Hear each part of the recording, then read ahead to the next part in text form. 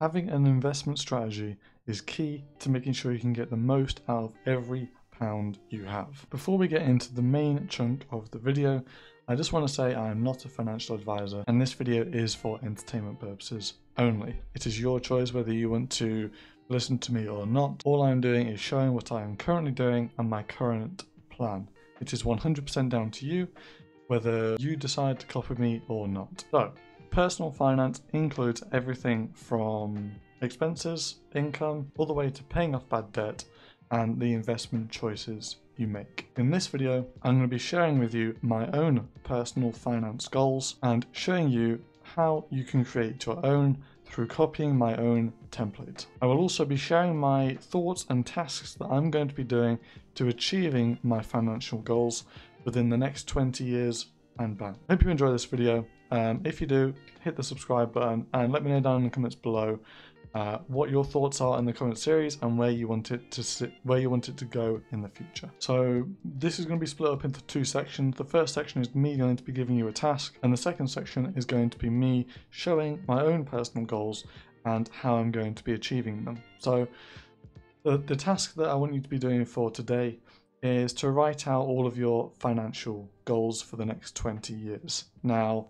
that might seem like a lot. It's really not. All it is probably 5 or 6 aspects to your finances that I want you to be writing goals down for. Now, I don't need to be writing down all of your financial goals for the next however long.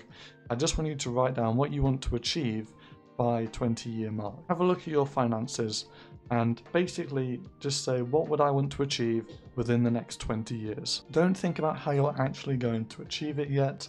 All you're doing is writing down these goals that you want to achieve. Don't start thinking about the steps that you're going to need, or don't start saying, I can't do this because it's not realistic, okay? Big difference in terms of setting goals is 1, can you achieve it? And 1, do you want it? Now, right now, we're not in the how you're going to achieve it part, we're in the are you going to actually want it part. So just focus on this first, we'll get onto this later. Now there's a few areas that I would want you to focus on, and these are as follows. Your total investments, so how much do you actually have in your investment pot? How much debt have you paid off if you have debt? Any cash flowing properties, for example, emergency fund that you can grab if something goes wrong. Expenses versus income. Extra money that you would like to use for material purchases. There's lots that you can go into, but they're just a broad range of things that you can focus on, and that's what I've done myself. Obviously, looking 20 years in the future, it's a long way, so you don't want to be going into too much detail because things change, right? Your perspective on life changes, and you don't want to be saying, I want £12.75, blah blah blah blah blah. That was a very weird example, but you get what I'm trying to say. Don't go into the actual specifics of the goals. Keep it kind of broad. I'll give you an example for one of mine in a second, but yeah, keep it kind of broad but also detailed. That probably doesn't make much sense. So let's get into my personal goals. So for my personal goals, I have 4 main aspects. I want to own 5 cash flow positive rental properties. I want to have 20,000 in an emergency fund. I want to have 2 million or more invested in the S&P 500, and I want to have all of my bad debt paid off. And the reason I've put bad debt and not just debt is because I don't want any of the bad debt, I want a lot of good debt. Now, obviously, if you don't understand that, then a good way to learn about that is to watch Robert Kiyosaki. He talks about this quite a lot. Pretty much all he ever talks about. If you want to learn more about that kind of stuff, then head over to that resource. He's got loads of different stuff, and yeah, you can watch some of the videos, read his book, all that kind of stuff. So those are my main goals that I want to have in 20 years. Now, obviously, seeing 20 years into the future is impossible. You can't do it, but this is where I would want to be in 20 years at a minimum. And I know that. So when I was actually creating these goals, I wasn't thinking about how I was actually going to do this. I was just thinking, what would I want to have in 20 years to be able to live a life that I want? And this is it. So in terms of finances, I think I can do better. But in terms of a lifestyle that I want, this is what I would need. I don't need more than this. This is just what I would need.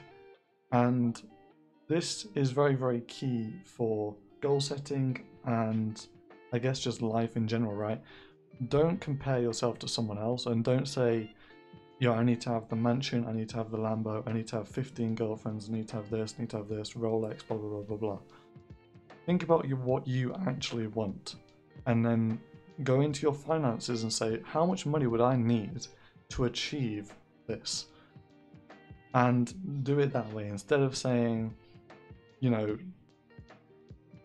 I want to be a billionaire or I want to have 500 million in the bank, but no real reason to why, right?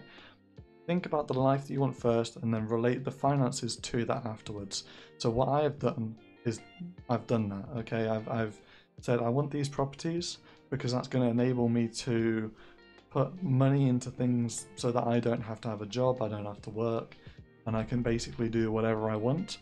The 2 million in the S&P is because I believe in the S&P 500. Warren Buffett talks about this a lot in terms of the S&P 500 and the benefits of that. So, you know, if you're wanting two aspects, real estate and stocks, or real estate and ETFs, now for me, they're perfect things. Now for you, it might be something else, right? It might be I want to own a company, and to do that, I might need investment, I might need this, I might need that. And work that out, right? Don't just say a random figure because that's what you feel society needs you to have. Relate it to your other goals that you've done and figure out it that way, okay? Now we'll be getting into the other three aspects after the finances, but essentially, think about what you want and relate the finances to that, not the other way around.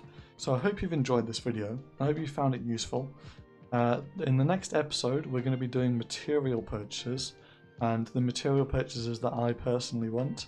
Now, I will admit these change quite often, but you know, right now, this is what I would want. So we'll be getting into that soon. I hope that you like the car of my choice. Before that episode comes out, if you're watching this video before tomorrow or 5 PM UK time the next day, let me know down in the comments below which car you think I would want and then which car you would want. I want to see what you think kind of would fit me and if it's the same one that I've chosen. So let me know down in the comments below.